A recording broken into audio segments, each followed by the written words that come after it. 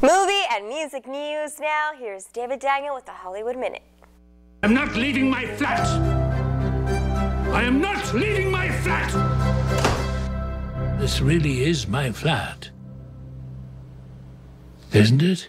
Quite a week for the father star Anthony Hopkins. He was nominated for lead actor honors by the Screen Actors Guild and the Golden Globes, and he's getting this year's Career Achievement honor from the Palm Springs International Film Awards.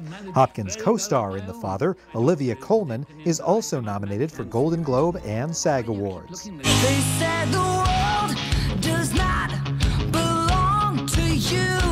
Taylor Momsen and The Pretty Reckless are out with their latest music video, And So It Went, featuring guitar work by Tom Morello. The track is off the band's new album, Death by Rock and Roll, which arrives February 12th. He's driving in tonight from California. Switching genres, Judy Collins is recreating her classic 1964 concert at the Town Hall in New York.